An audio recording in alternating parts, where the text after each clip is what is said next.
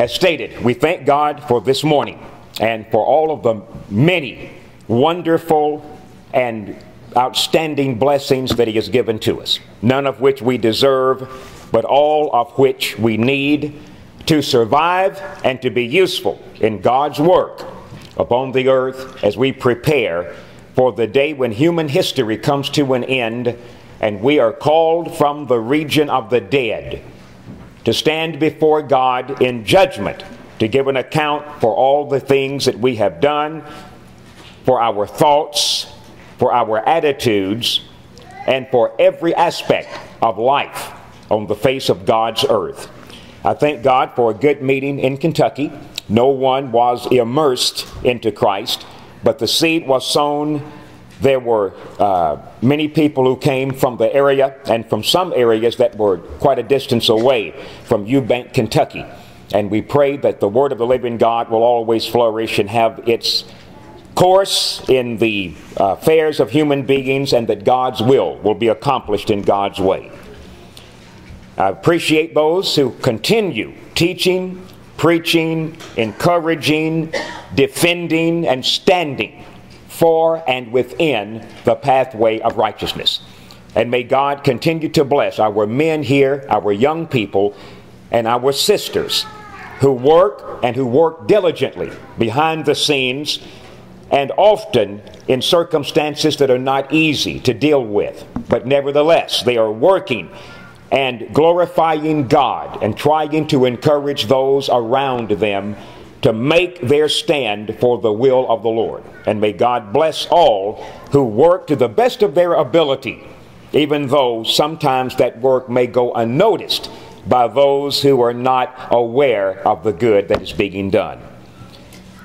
The lesson this morning is requested, actually just within the last couple of weeks. I often make the point that if there's something that someone wants to hear God's perspective on it, and to look at what God's Word teaches about it, let me know. Give me the topic, give me the subject, give me the word, whatever it is that you want to have analyzed based upon the sacred writings, and I will try to accommodate. And so it is in this case. Our lesson's title is Making Laws That God Did Not Make. And I have 5 areas that I would like to cover in this morning's lesson, and they will be the following. I will define what is meant by the word lawgiver in James 4:12. Secondly, I will ask and answer the question, what motivates people to make laws that God did not make? Third, I will give several examples of laws that have been made by humans that God did not make. I will then consider the dangers involved in making laws for God. And then fifth and finally, I will discuss ways to avoid making laws that God did not make. It is my conviction that the lesson is extremely important, that it is relevant, and that we can derive good from that which is spoken, if what is spoken is what God's Word teaches ought to be spoken. So number 1, in James 4, in verses 11 and 12, we read the following. Brothers and sisters, do not slander one another. Anyone who speaks against a brother or sister or judges them speaks against the law and judges it. When you judge the law, you are not keeping it, but sitting in judgment on it. There is only one lawgiver and judge, the one who is able to save and destroy. But you, who are you to judge your neighbor? Now, I just read this from the NIV, the 2011 edition. And there is a very important point that James makes in this reading. And in order to make this point the way that it will stick, I want to make just a brief appeal to God's New Testament that He gave His Word in the first century. And this is not going to be a course on Greek. but it will be a reference to it, because there is something that is here in the Greek New Testament that is not brought out by most translations. As close as I have been able to find among English translations that emphasizes the point that I'm going to make momentarily is the Old American Standard Version of 1901. And the reason that most English translations do not have the word order that I'm about to mention is because it's awkward to English readers and English listeners, because Greek and English don't operate on the same grammatical principles, nor do Hebrew, Aramaic, and English. Languages differ. The means by which they approach things differ. And that's why that in the process of translation from Hebrew and Aramaic to English, or from Greek to English, something has to be given up if it's to be understandable. It's simply unavoidable. But nevertheless, in James 4 and verse 12, in the Greek text, it is not stated, as the NIV 2:11 has it, there is only one lawgiver, and the ESV and others. What is said is like this: one is lawgiver and judge.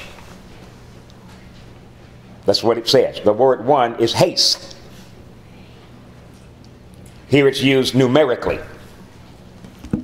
What James says is, one is lawgiver and judge. The one who is able to save and destroy. Now what that does is, since the word one appears first in the sentence, that immediately notifies the translator that it is used emphatically, that it is put first in the sentence for emphasis sake, and so it is. So James is seeking to point out that there is that one and no more. That one in singular terms is the lawgiver and judge. Not mortals, not preachers, not teachers, not husbands, not wives, not mothers, not fathers, not sons, not daughters, not professors, not editors, not brotherhood journals. One is lawgiver and judge. And then he identifies the one. Who is it? The one who is able to save and destroy. Now let's look at the word lawgiver. What does James mean by the use of this word that we see in English as lawgiver? The word means a legislator. It means one who makes a law. One who decides on a system of law. So what James says is, one is lawmaker. One is legislator. One has the right to make laws or a system of law. And by saying that one is lawmaker, one is legislator, one is the person who decides on a system, that takes it out of our hands to do it. That removes it from Daly's hands. That removes it from Maxwell's hands. That removes spiritual lawmaking from Bowie's hands. That removes spiritual lawmaking from Jarrett's hands. That puts it and keeps it in the hands of the only one who is legislator or lawmaker, and that is God. Now this shows the seriousness of making laws that God didn't make. Because if one is lawmaker, if one is legislator, then when I go about making laws that the real legislator and lawmaker didn't make, then I'm flying right in his face. That's dangerous. No one should ever want to do that. Not even the apostles could make laws that God didn't make. Some people have a severe misunderstanding of the apostolic office. They really do not get what the apostles' role was. The apostles were not human legislators who were making laws for God, and then God would say, that sounds like a good law. I think I will accept it. Not the way it works. Matthew 16 and verse 19, Jesus told the apostles, whatever you bind on earth will have been bound in heaven. Whatever you loose on earth will have been loosed in heaven. It's not that the apostles would declare something to be law and then God would later ratify it and accept it. No, what he's saying is, whatever you as my spokespersons, whatever you as my apostles, whatever you as my ambassadors, whatever you as my representatives declare God's law to be, is what God has already decided on. Now we'll move to the second segment of the lesson. What motivates people to make laws for God? I have at least 4 things that do this motivating. Number 1, pride. When people are swollen up with themselves, or when they are in a prideful condition or state, they'll make laws for anybody and then seek to impose those laws on everybody around them. Perfect case of pride, Herod. Not Herod, but Pharaoh. And then Herod in Acts 12. Pharaoh, Exodus 5 verse 2.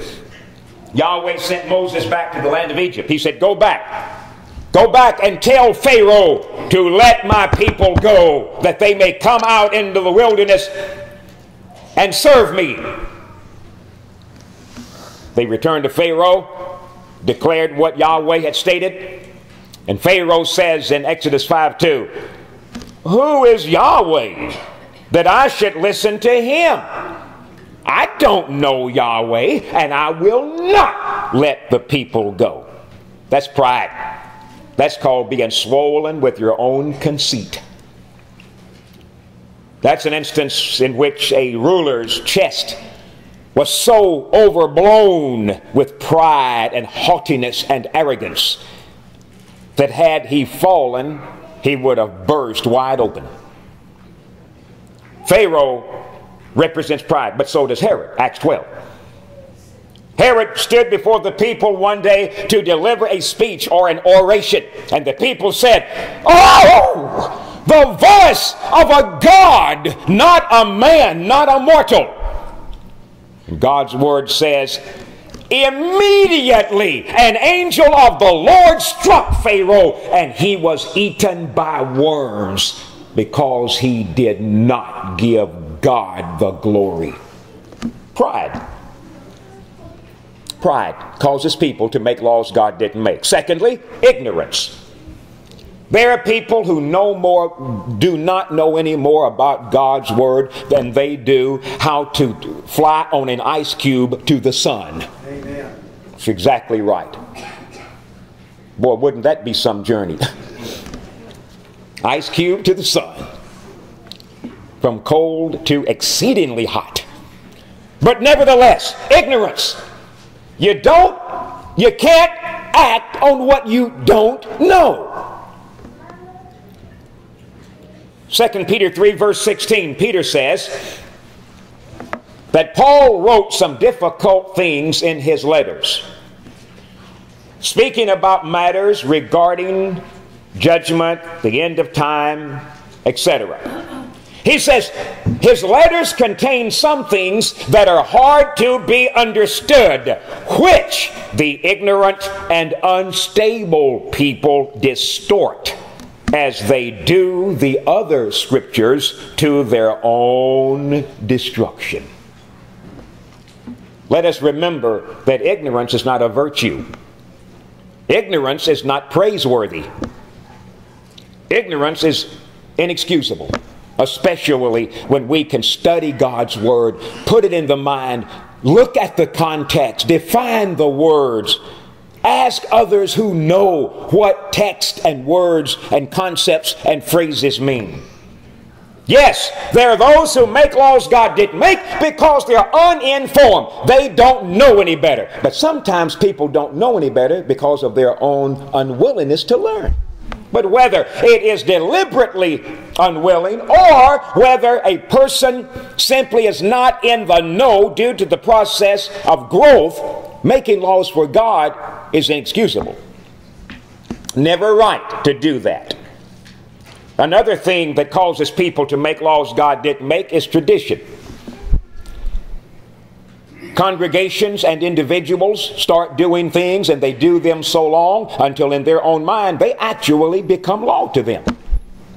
They actually think, we've done it this way 30 years, 40 years, 50 years, 1 year. Any other way would be wrong. The question is, where does the Bible say that? Where does God's Word teach that? Variation does not always mean something's wrong. Most congregations, just when they have the assembly convened in order to worship, 2 songs, prayer, another song, lesson.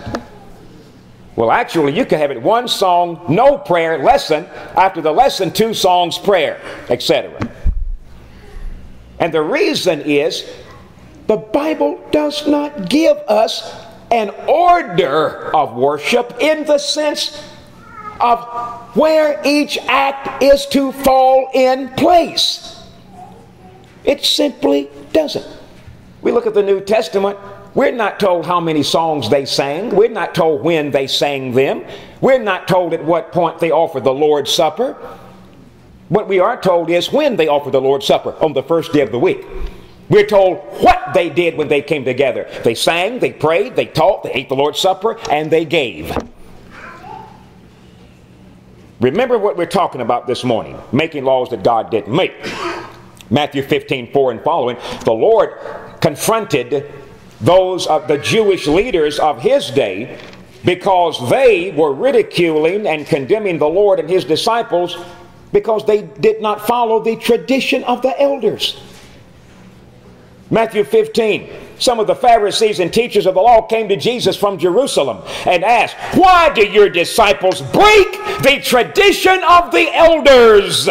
They don't wash their hands before they eat. They were more concerned with the Lord and his disciples breaking the tradition of the elders than they were about anyone breaking the command of God. Think about it.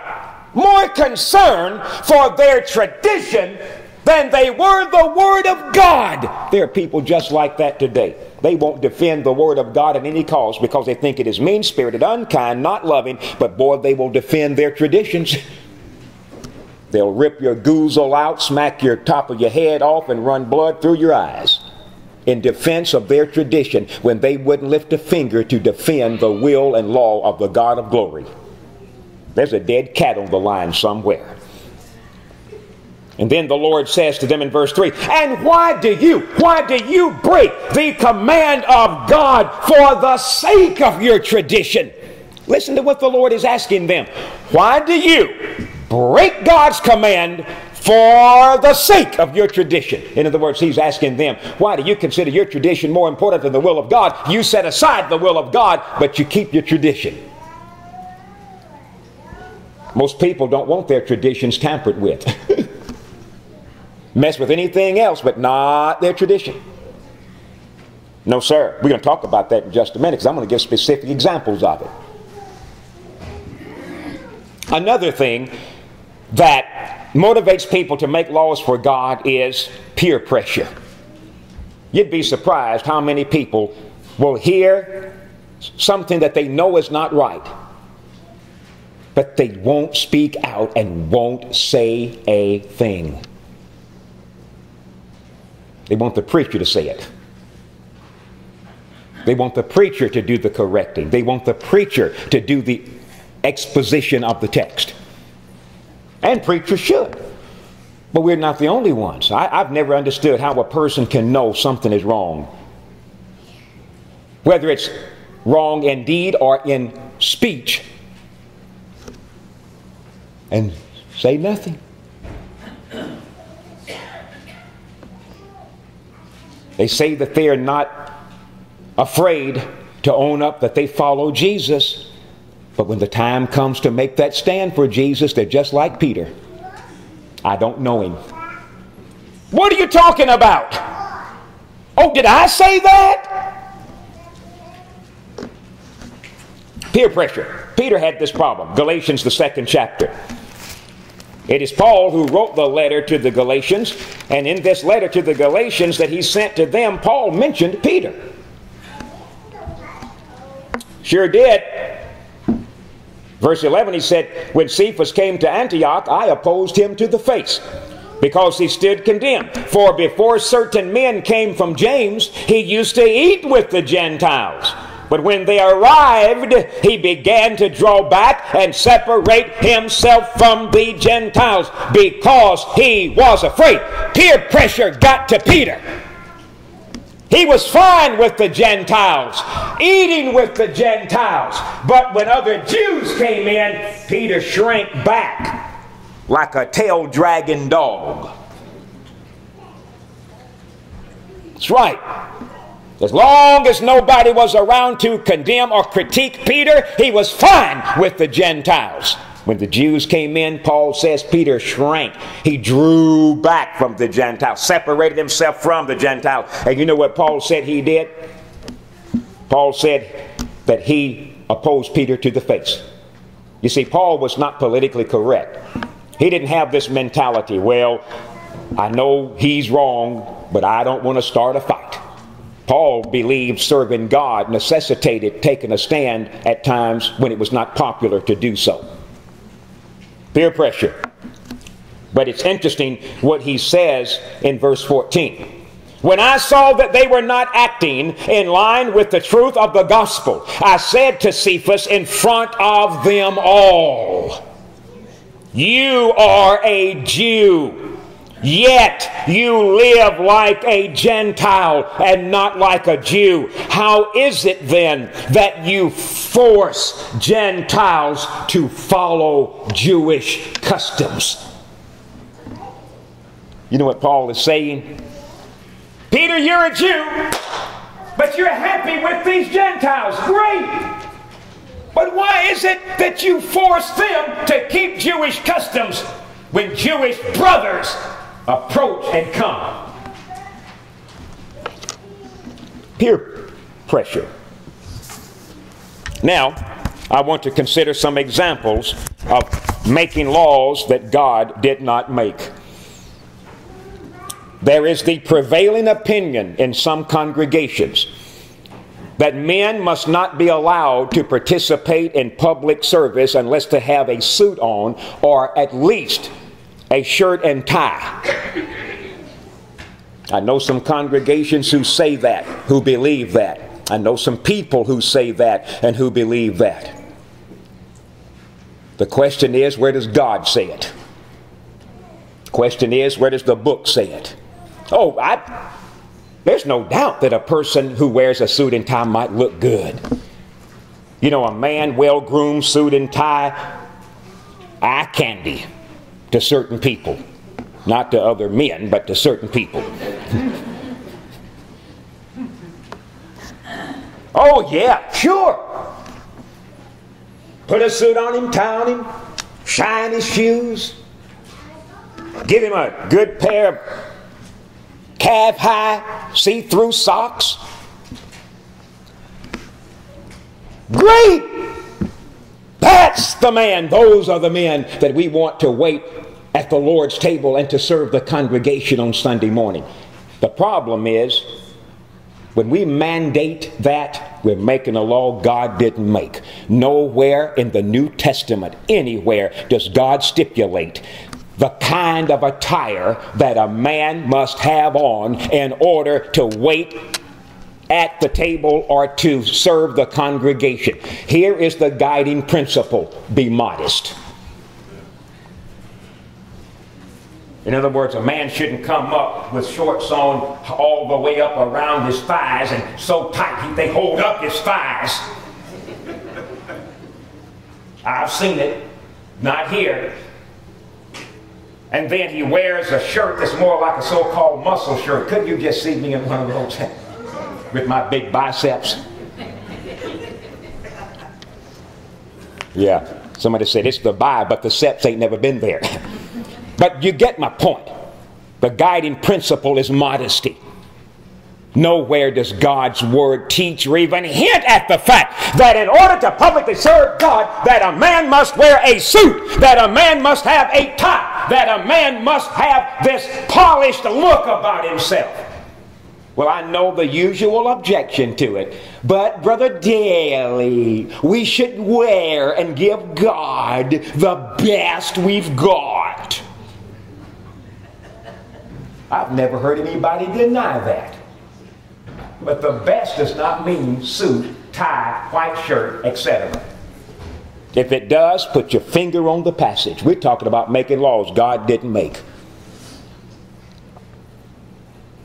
In the apostolic age, at least some, perhaps many, but at least some, or several, in congregations were slaves. Onesimus was one. Read the letter of Paul to Philemon. And being slaves, they engaged in labor, strenuous labor, because often they sold themselves in order to make provisions for self and family. It is not conceivable that they wore what we know in modern American society as a suit, tie, etc. When we start to look more at what a person has, accepting the principle of morality and the principle of decency, then we are looking at something that doesn't amount to a hill of beans. Making laws that God did not make. If a person's personal preference is to wear a suit and tie, here is my advice. Wear your suit and tie and don't come without it. If that's your personal preference, whenever you come, have on a suit, have on a tie, have on spit-shine shoes, have on those over-the-calf, see-through socks, if that's your preference. But you better not bind that on somebody else. If you do, your hand's going to be called. If I do, my hand needs to be called. Because nobody has a right to make laws God didn't make. James 4:12. One is lawgiver, the one who is able to save and destroy. One is lawgiver and judge. Another instance. I've known congregations that said any public reading must be from the King James Version. I've mentioned this a couple of times before. They don't request that people read the King James. There was at least one that made it mandatory because I received their bulletin, and they would have on the masthead, KJV is required reading. And I would say a sizable portion of them did not even understand it, because it speaks in English that is 400 plus years old. I don't understand why in the newer songbooks, and let me just get right to the point about this again in a kind way. I don't understand why publishers of songs continue using Old English when most of the young don't even know what they're talking about. Songs are to be, as I said in 3 of our bulletins, doctrinally correct, and they're to be understandable. Otherwise, how can you know, how can you sing to God in spirit when you don't understand the words of the song? Somebody tell me that. Tell me, how can we understand what we are singing when we use the old English forms that we don't speak anymore today? I'm serious about this. This gets me. And I know that there are some traditionalists. Well, these I find Bible. Those are Bible words. No, they're not. Those were the way they taught in 1611 during the Shakespearean era. That has nothing to do with understandability in the 21st century. Now, this is something personal with me.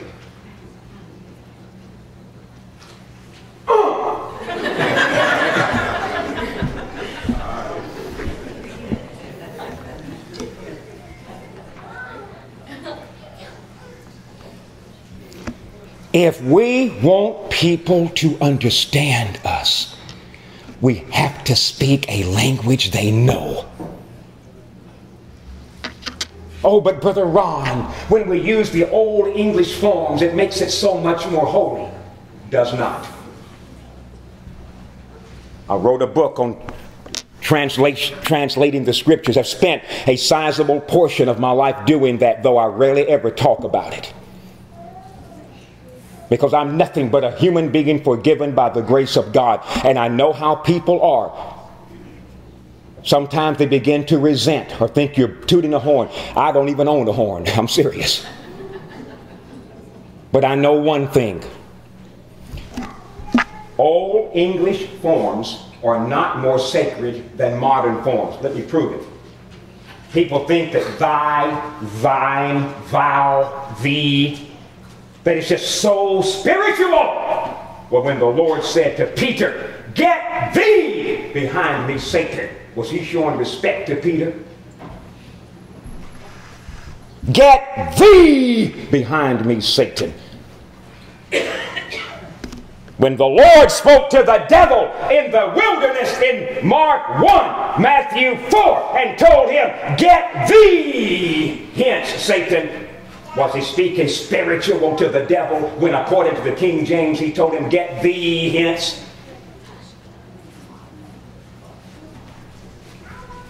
No, that's just the way the King James translators put it.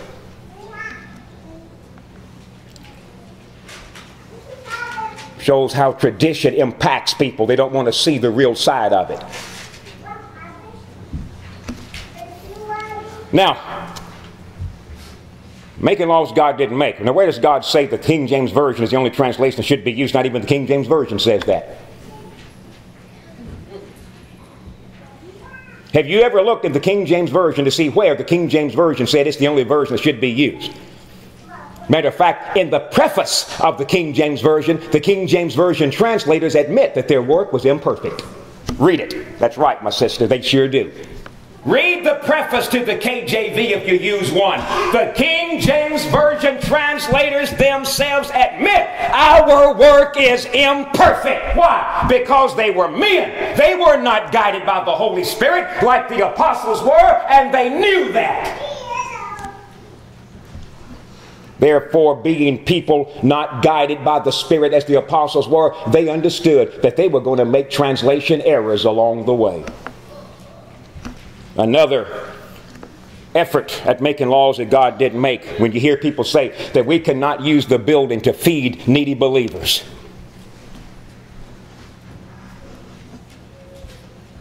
Do we know what the building is? Do we know what this building is? This building is an expedient. This building is built to accommodate the work of a local congregation. Any legitimate work that God has assigned to a local congregation may be done in the building owned or rented by that local congregation. I'll defend that till the day of judgment because it's authorized by the Word of God. It's so sad when people start making laws governing a building that God never made about an expedient. Sometimes people say, well, the building is built for us to come and meet. All right? Guess what? That's true. But is that the only reason it was built? If so, we need to get out restrooms, water fountains. Because you can come and meet and not drink. You can come and meet and not use the restroom. Well, somebody might say, okay, but wait a minute now. There are city ordinances that necessitate places where the public gathers. They must have certain facilities. We're talking about God's will. We're talking about making laws God didn't make. We're talking about the fact that some see the building as having been built as only a place to meet. That's my point. So if it's only as a place to meet, if meeting is not the intent, you can't do it in the building according to their opinion.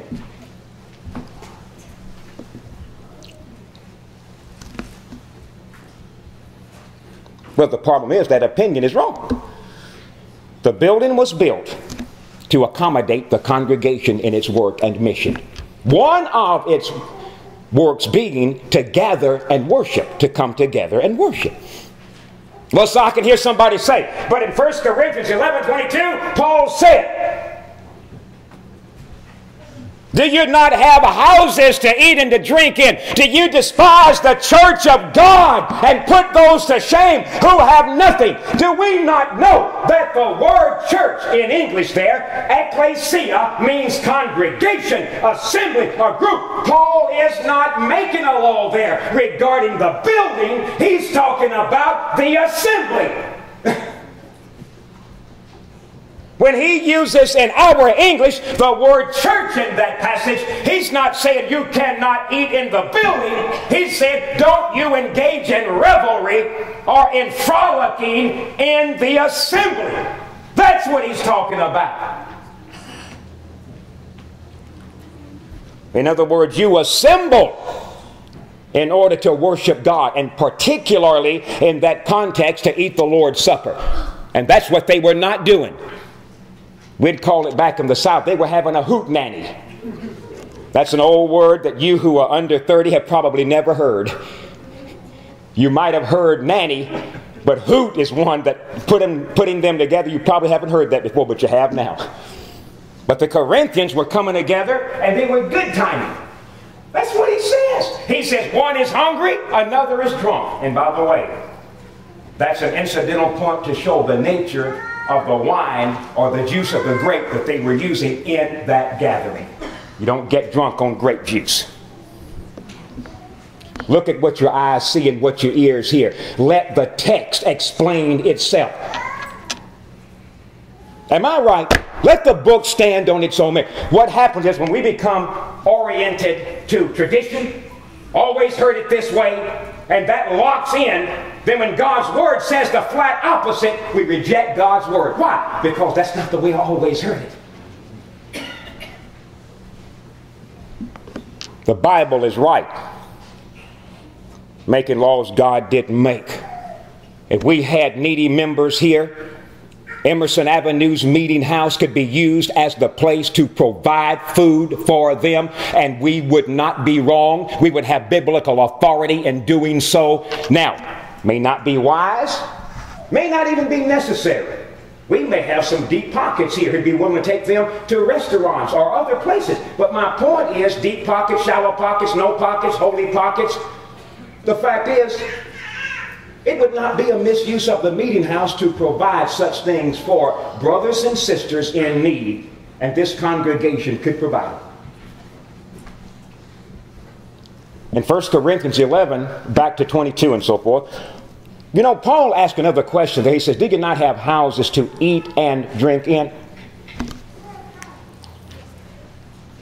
And I've heard people say, well, we couldn't feed needy believers in the building because Paul said, you've got houses to eat and to drink in. All right?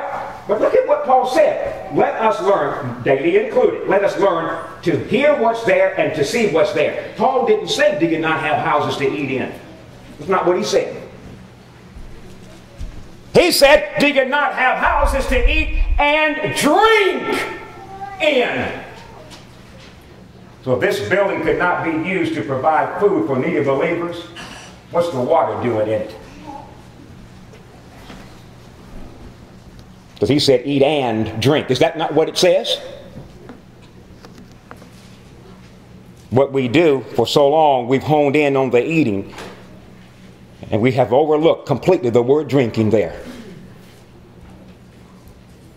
What has happened is, we fought so long and hard against the effort of some congregations to have a social gospel, an entertaining gospel, that we have sometimes failed to see the proper use of what the congregation has for the right reasons. This building could be used to provide for our needy members, and that wouldn't be the social gospel. It would be the authorized message and use of the meeting house.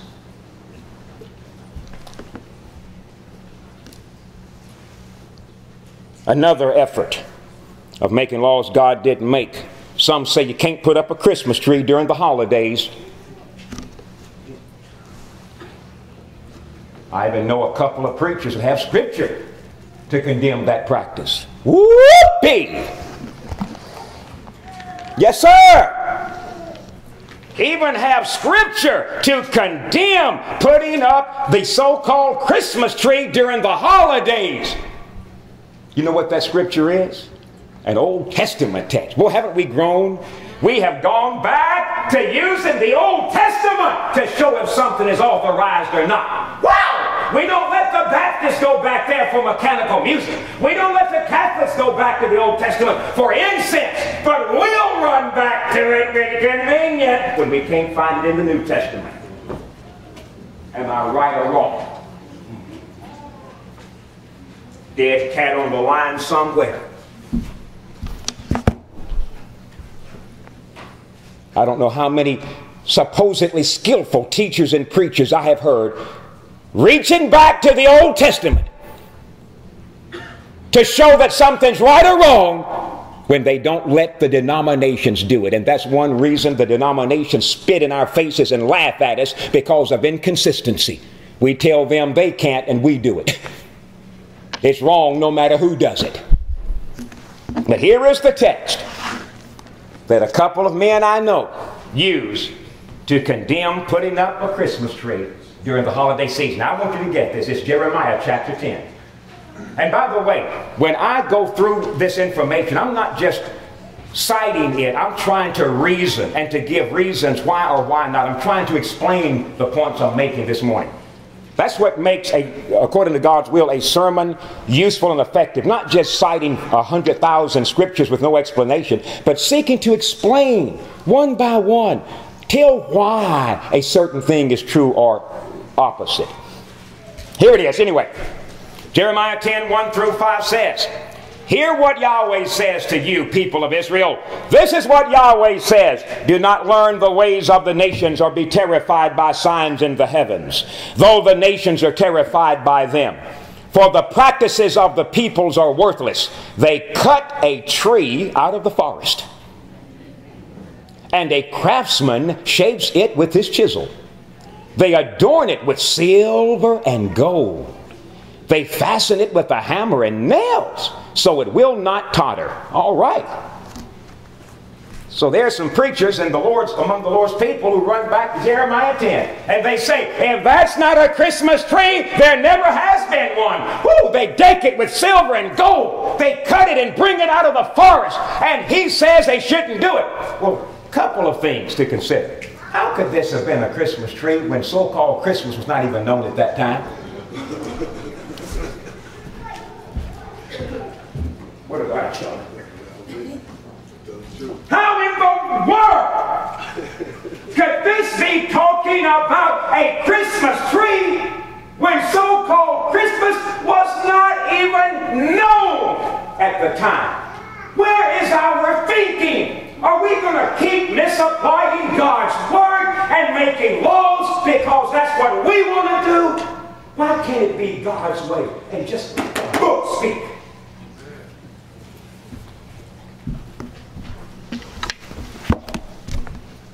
Some things that sound good among us don't have a bit of fact to rest a gnat's wing on. This tree was not a so-called Christmas tree. This tree was one that was crafted and hewn out as an idol. He's talking about going and cutting down a tree and chiseling it to shape it into an idol and worshiping it. How do I know it?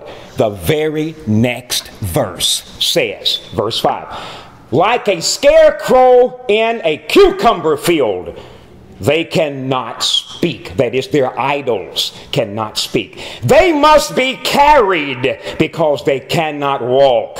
Do not fear them. They can do no harm, nor can they do any good." What is the prophet saying? He is saying this. Don't go. The nations around you, they go into the forest. They cut down a tree. They hew it into a shape or a form. But this idol that they make from this tree, when they deck it out with silver and gold and beautify this idol, they have to carry this idol. It can't walk. They have to listen for this idol. It can't hear. They have to speak for this idol because it can't talk. So they've got a God that can't do any walking, won't do any talking, can't do any listening, but they worship it anyway. That's the tree he's talking about here, an idolatrous tree. But some will continue making laws God didn't make, even when it comes to Christmas trees. Another one, another law that some have gravitated into that God didn't make is that you must have the name Church of Christ on the sign. I have a question. There is no doubt, by the way, that in our English versions that we read about churches of Christ, Romans 16:16, but that's not the point. Could a sign beside or in front of a meeting house simply say, Christians meet here? Could it simply say, a congregation of Christ meets here, or an assembly of God meets here? Could it say that? Well, why do some then say it must say the Church of Christ meets here? First of all, I'd like to ask, where does the book say have a sign? It's not wrong to have a sign. It is authorized generically in this way, because you want to identify to the world who meets there, but you're not naming that who. Who is in this meeting house on the first day of the week? A congregation of Christ. Am I right? A church of Christ meets here. But that sign does not name us. It identifies us. It says we belong to Christ. We belong to the Lord. Now, someone might say, oh, Brother Daly, I never knew you'd go that far. Now you're saying it'd be okay to put Baptist up there and Pentecostal and Methodist. No, they are absolutely positively wrong, wrong, wrong, wrong, wrong. There is no divine authority for Baptist, Methodist, Lutheran, Nazarene, Roman Catholic, Jehovah's Witness, or any other human name. 1 Corinthians 1, Paul plainly says, you have no right to be followers of Cephas, of me, of Apollos. He says you were immersed into Christ's name. He was crucified for you, so you are to be identified as the Lord's. Not mine, not Apollos', and not Cephas. Human names have no authority whatsoever, and nor do we have any right to name anything that God hasn't named. We are a congregation of Christ. That's what that sign in the front of our meeting house that says Church of Christ. You know all that says? That we are a congregation of Christ. The word church, ecclesia. And I wish that the people would just think in terms of scriptural language. Congregation, assembly, group, or gathering. Immerse, submerge, dip, not baptize. When we start to think in terms of scriptural language and give it its proper meaning, then we can rest assured that we're right with God. But once certain phrases and words are locked into our mind, we think any other way is certainly wrong. And often they keep us from being accurate in our teaching and preaching. The New Testament gives no name in the sense of a proper name to the Lord's people. It identifies the Lord's people. Every phrase in the New Testament that uses the preposition of is identifying who the people are. A congregation of God, congregation of Christ, congregation of believers, that is consisting of believers who are the Lord's people. Another law that God didn't make, that some congregations make and will condemn congregations who don't do this. We must have 2 services on Sunday. I've known congregations that met one time on the first day of the week. They only met one time. Knew one in Arkansas. Knew one of the men there. He was truly God-fearing, humble, genuine servant of the cross. But that congregation met one time, and there were some who mocked them by saying, why is it they can only meet one time and we meet twice? They have to be wrong because we've always met twice. Here's the thing. The New Testament tells us on the first day of the week. Now, how many times does it say to do it? We need to be real careful we don't start making laws that God didn't make. Each congregation is what we call autonomous. That's self-governing by the Word of God. And independent. That is, there's no direct organic tie that one congregation has with another except the truth and the blood of Christ. We walk in fellowship. If a congregation decides to meet one time for 2 or 3 hours and never come back on that same day, they have the biblical right to do it, because God's word does not bind a multiplicity of gatherings on the first day of the week. I'll tell you what has happened. I know how people are. I've heard it. Well, don't you think that we need to allow the people who couldn't come on Sunday morning an opportunity for supper on Sunday evening? That's not even the point of dispute. The point of dispute is whether or not you can bind and make a law that you have to have 2 assemblies. All right, let me show you how this works. All right, you've got some who don't come Sunday morning, so have a Sunday evening assembly to accommodate those who weren't there. But what if you still have some who weren't there in the second assembly? Do you have a third one? Are you going to have a fourth one hoping that they will come to it? What about having a fifth, sixth, or seventh one? What about just doing it all day so they can just come in and out? You see, we want to be right and not go beyond what the book teaches. What happens is people become accustomed to doing it, and they visualize that any other way has to be wrong. That's right. I know, I've heard it. 2 services on Sunday is not mandated by God. I'll tell you what is mandated: coming together on the first day of the week to break bread, Acts 20 and 7, 1 Corinthians 16:2, to lay by and store. That's mandated. Now, where does the text say how many times we're to do this? It doesn't say that. It simply doesn't say it. But we have 2 assemblies here, and I want to be as supportive as I can to as many assemblies as we have. But in doing so, I also want to remember it's not because God has made it mandatory, and I want to refuse any efforts of making laws God didn't make. We got another. Women cannot speak out or comment or ask questions in Bible class. You ever heard that law? I have.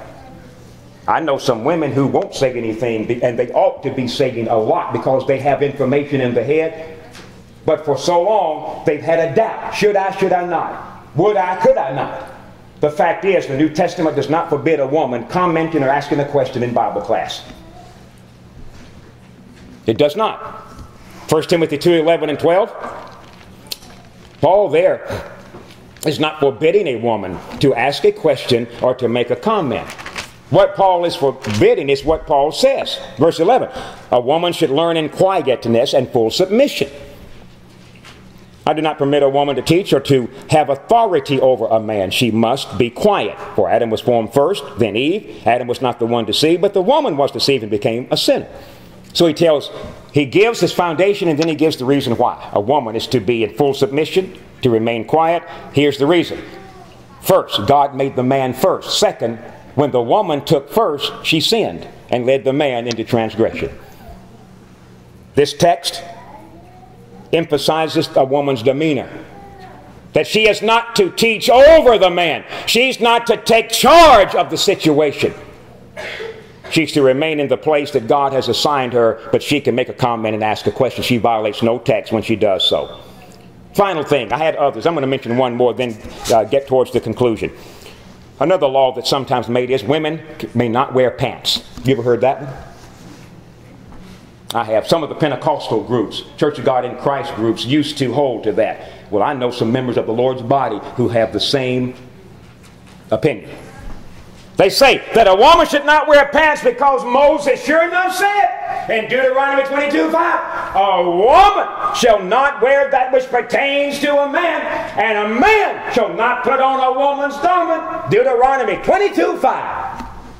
And I've had them to just really grind on that. That Moses said that a woman should not wear that which pertains to a man. She can't wear pants then. Well, here's a question. Where did he say pants pertain to a man? There are women's pants, there are men's pants. Women's pants don't pertain to a man, do they? Men's pants don't pertain to a woman, do they? Can you picture me decked out in a pair of Thelma's pants? Not only would they come up above my knees, can you picture Thelma decked out in a pair of my pants? She wouldn't come within a mile of them. By the time I finish wearing them for the week, they're standing straight up in the corner. But my point is this. Here we go again, going back to the Old Testament to legislate in New Testament days. Why do we go back to the Old Testament to establish law when we don't let the Baptists and Methodists and Lutherans and Catholics do the same thing? When they want to run back and get mechanical music, we wear them out, so to speak. When they want to run back and get the Sabbath day, we wear them out, so to speak. When they want to run back and get incense burning, we tan their hides. And yet we do the same thing. God, Son, Jesus calls that hypocrisy. Whatever Deuteronomy 22:5 taught, it's not talking to us anyway. We're not Israelites. The law of Moses wasn't given to us. Well, what is he talking about in Deuteronomy 22:5? That a man shouldn't be wearing women's clothes, that a woman shouldn't be wearing men's clothes. Transvestism is that which God has always condemned. If you are a man, be a man. You're a woman, be a woman. Don't be crisscross and cross-dressing and all of that sinful foolishness. Why are we getting quiet? Come on, men. Our real men, at least. But that's the point of Deuteronomy 22:5. Now, but somebody says, but I still know what Deuteronomy 22:5 says, Brother Ron. Do you really? Let's walk on down to verse 9 in the same context. Do not plant two kinds of seed in your vineyard. Well, I have about 8 Concord grapevines. And I put out some tomatoes right along the way. Had some squash and corn. Put out some peppers a couple of years ago. And for some reason, those habaneros made things that were close around them smoking hot. Had to forget habaneros this year. But here it is. Do not plant two kinds of seed in your vineyard.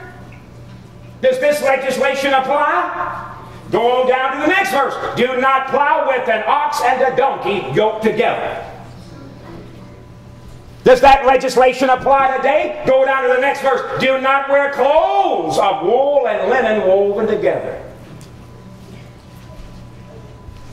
Looks like when summer comes, we better go back to wearing pure polyester.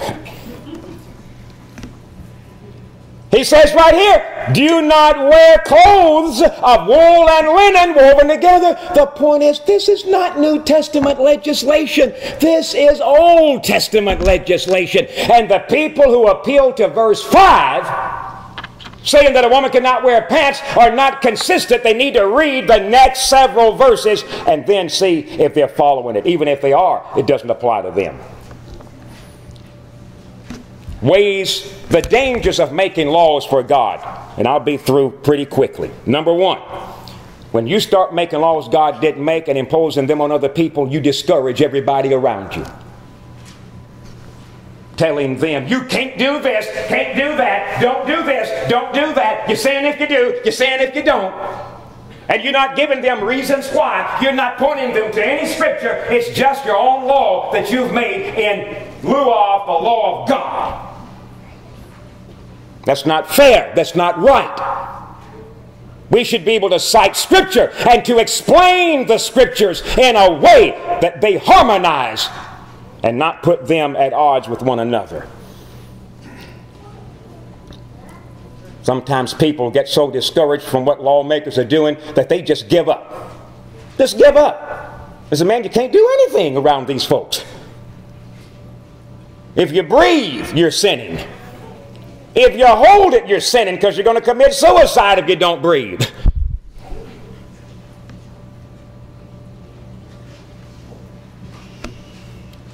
Another danger of making laws for God is it is an impeachment of God's wisdom. You call God's wisdom into question and you put it on trial. God knows better than all of us combined and all of humanity combined what His will is and ought to be. We have no right whatsoever to impeach the wisdom of God. And we do that when we make laws that God did not make. It's never right to do it. God's wisdom is perfect. Next, This is the thing that perhaps should rank near the top. When we make laws God didn't make, we do it to the loss of our souls. Because nobody can approach God to make a law he didn't make and to question God's wisdom and impeach God's knowledge and get by with it. We should resist at every turn and opportunity any effort of anyone to make laws God didn't make. Final point. Ways to avoid making laws for God. First, learn to ask, what says the Scriptures? Romans 4 verse 3, when Paul's talking about the means by which Abraham was justified, Paul asked this question. He says, what says the Scripture? That's the question. Not what says mama, daddy, brother, sister, preacher, elder, deacon, husband, wife, and everybody else. What says the Scripture? And stick in there and hang with it when you find it.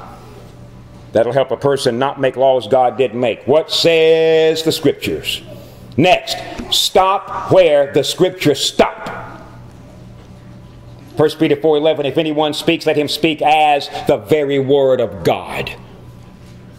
We all need to learn this, brothers and sisters, and I do too. We all do. Learn to stop right where Scripture stops and hold your horses right there and do not drop the rein. You know what we're so prone to do? We'll see what God's Word says. You want to start second, but it could be if, or it might be, could be, ought to be. What if? Sound familiar? Or could it be that? Or who knows, maybe you're dabbling and dipping into something you don't have a right to dabble and dip. Maybe, could be, might be. If God hasn't said it, shut up!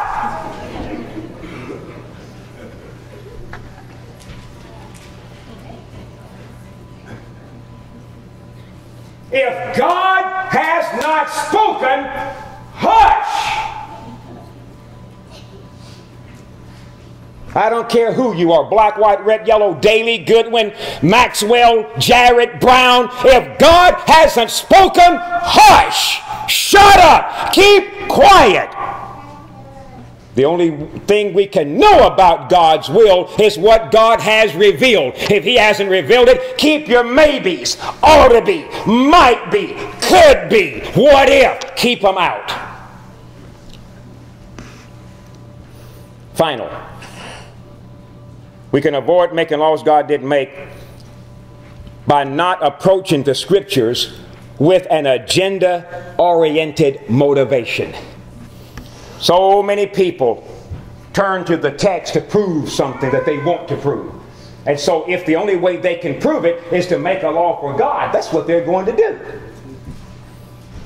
Now, this does not mean, I am not saying that we should not prove our practice and doctrine by the Word. That's not it. I'm talking about people who approach Scripture with an agenda in mind. In other words, let me just illustrate this. I never have cared much for that low-down scoundrel. I'm going to go to the Bible and find at least one verse that shows him to be wrong and me to be right if I have to pervert it. That no good for nothing maggot. I get so tired of him saying I'm wrong. Honey, help me find a verse somewhere. Hand me the concordance. If I have to pervert one, I'll do it to shut him up or to shut her up. God won't let that happen because Scripture cannot be broken, John 10, 34 and 35. Scripture can break us. We can't break Scripture. It'll crush us every time. Our approach when we go to the Bible should be this. Lord, speak. Your servant is willing to listen. Lord, speak. Tell me, show me the word of truth. He shows us as we turn to the pages and read what is written on them. We shouldn't have a motive, an agenda of wanting to crush someone or so determined that we're so full of pride that we won't admit that we're wrong, that what we're going to do is take a text and just completely unwrap it and distort it and make it appear to say something that it doesn't say. Judgment Day is going to deal with people like that, even if it's me. Thank you for your time and attention. I know that I had a lot to say, but I think, as was stated a couple of weeks ago, the time had come to present this because we, not you, we need to hear this. We need to know this. And I thank God for giving us the time and the opportunity to listen to the things that have been presented. If you have found me to be in error on one or more points, show me, tell me. If you're right, I'll make public correction. And I'm serious, genuinely serious. But now you be willing to do the same thing. Same thing. Same thing.